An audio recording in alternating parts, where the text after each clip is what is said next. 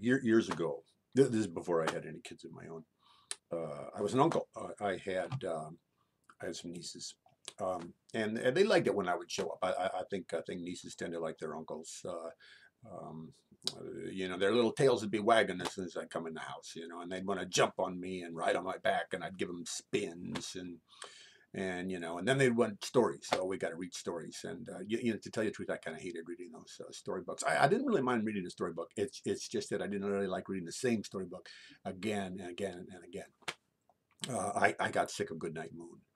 Um, there was this one storybook about a little girl with red hair. I just hated that little girl with red hair. So I went on strike finally. Well, first, what I would do is I would just sort of look at the pictures and I'd make up a different story, kind of going along with the pictures.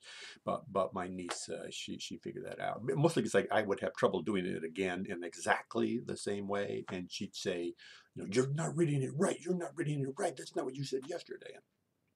So finally, I said, okay, we're not going to use any books. We're not going to use any books. We're just going to make up our own story. I think we can come up with a better story, a more exciting, fun, a story that's fun for you and fun for me. It's not so damn boring. Uh, Probably didn't say damn to my niece. She was only 4. So let me see. I figure, what do we got? A boy or a girl? Story about a boy or a girl? Of course, it's going to be a story about a little girl. She says, and it looks just like her. And says, well, what's the trouble? She's got to have some trouble, and she's mad at her family. She's mad at her mom, mad at her dad. She has to make her bed. She doesn't like that. Her little sister stole her toys. She's just so she ran away from home, and that's about as far as my niece got. And I said, well, outside the house was a deep, deep, dark forest, and nobody ever went into that forest. The kids were all told in that village, do not go into that dark forest. And you know why? Because people would go into that forest and they would never come back. Also, they'd hear noises like stomping, grumbling, roaring kind of noises coming out of. Sometimes the whole ground would kind of vibrate, and to no, don't go into the dark woods. Well, that's what she did. She was so mad. She was so mad at her family. She ran right into the dark woods. Ran. This was kind of scary and exciting to my niece. Then, unfortunately, what happened is, there's trees and creeks, and she turns and she turns and she turns, and pretty soon she realizes she's not really mad anymore. But worse, much worse than that, she's lost. She doesn't know where she is. She doesn't know. She turns around in a circle, all the trees. She has no idea how to get back home. And she hears a kind of a rumbling sound, trembling, and she thinks she should run from it. But then, she's just kind of curious. What is that? So she kind of walks closer and closer to that sound, and all of a sudden she sees the edge of a mountain, an enormous brown mountain rising higher and higher and higher. But there's something very weird and strange about that mountain. And my little niece goes, "What is it? What is it?" It's covered with hair, thick, dark, brown hair, a hairy mountain. Whoa. She starts climbing up the mountain. And this, I figured out a little interactive thing here. So I turn my fingers into the character, and I turn my little niece into the mountain. The hairy mountain. Well, it's not really hairy, but And I kind of walk my fingers up her. She's so ticklish. She just, as soon as you get near her rib cage, she's laughing and giggling. And she just sort of loves this. So she walks higher, higher. And you know what? She realizes it's not a mountain. It's not a mountain at all. You know what it is? What is it? What is it? It's a moose. It's a giant moose. That's because one of her favorite toys was this little stuffed brown moose. I thought she might like that. Well, that's where all those sounds from the forest come. That's the rumbling. The moose would get up and move around, and it was so big it would just shake the ground. And that's why sometimes people didn't come back. They'd go into the woods, and the moose would just squash them, just step on them, not even see them. The moose was that's how big it was. So she climbs up the side of the moose is sleeping. That's where that rumbling noise is coming from. It's just kind of making a little bit of snoring noise. She, my niece finds this funny. Now like I'm walking my fingers up her neck. Oh, she's giggling and everything, and they go right up here, and found the ear of the moose. And I'm wiggling my fingers around her ear, and she's giggling, goes right into the ear, and then the little girl had an idea. You know what she did? She yelled.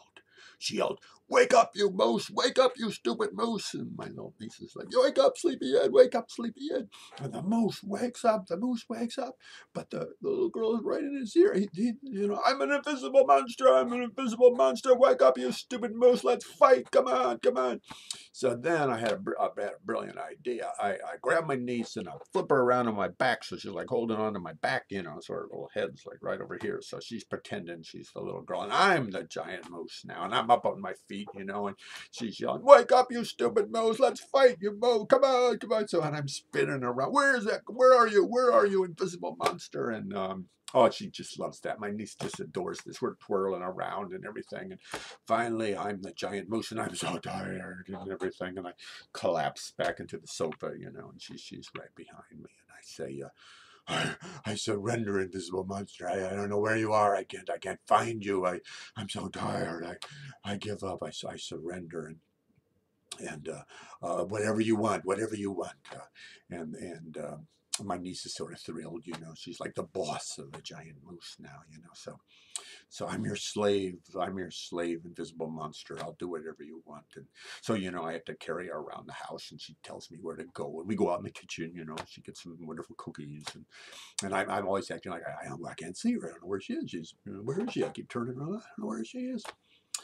So finally, the little girl says, "I'm going to go away now, giant moose, but pretty soon my servant is going to come, and you must do everything my servant says, or I will come back and kill you.